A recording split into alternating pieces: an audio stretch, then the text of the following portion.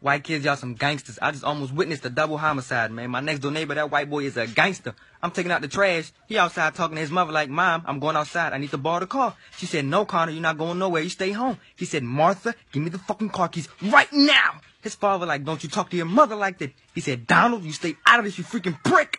His mother like, Connor. That cracker said, Martha, if you don't give me the fucking car keys, everybody in this fucking house dies tonight. I said, damn, Martha, get that nigga the keys.